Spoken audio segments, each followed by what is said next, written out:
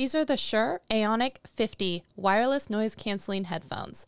Now, the nice thing about this is when you get these, it is packaged really well. This box is super sturdy. The only thing, if I had to say a downside, is this carrying case. It's so large, and it's because the headphones don't do a collapsible kind of twisting motion, let's say like the Shure AONIC 40s do. But there are definite advantages to the 50s over the 40s if you're looking at the differences between the two.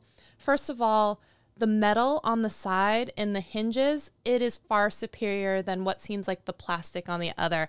My favorite thing about these headphones is the large, squishy ear cup that goes all the way on the outside of the ear versus some headphones that I've had which are on ear, which end up hurting after a while. This has a really thick and squishy headband as well, so I really like that. But the real benefit here is that metal on those hinges. It seems like it's a little tough, but it's actually, I like it.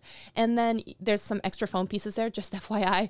Don't forget about those because it took me a little while to notice them. So once you take them off though, once you hold these in your hands, you're like, wow, it's a really well-made set of headphones. And they're still light, which is really nice. This is in the white color.